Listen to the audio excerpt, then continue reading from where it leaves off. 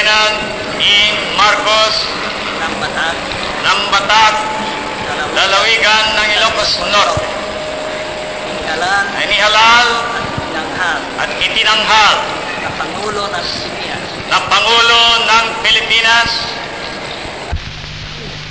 The proclamation of martial law is not a military takeover.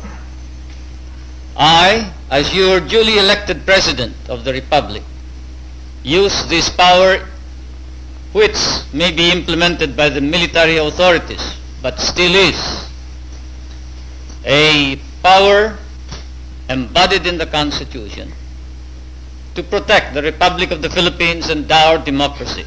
I am happy to see that the reaction throughout the country is favorable. I have received hundreds and hundreds of telegrams from all corners of the Philippines congratulating you and incidentally me for the proclamation of martial law. I have not grabbed power as some people would put it. In the first place, I was duly elected as president in 1969.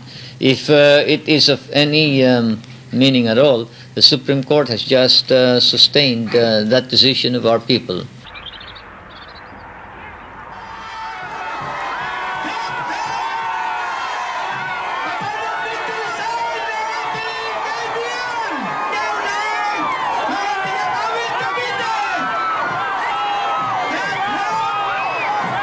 Ang damdaming nangingibabaw sa loob ko ngayon ay kasiyahan. Ako'y masaya dahil sigurado na ako na tayo'y panalo na sa darating na eleksyon.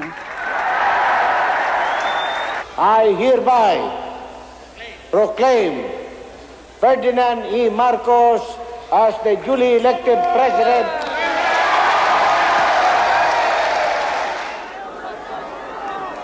Sinagot natin ang Ateneo, hindi pwedeng hindi banggitin ng De La Salle. Cebu City.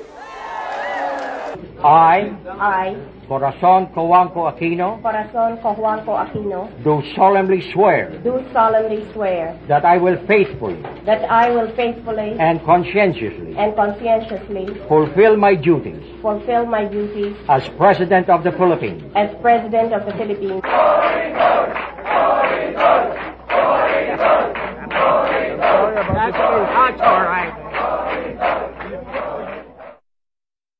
Expressly, explicitly, in just these many words, I will support the Aquino government.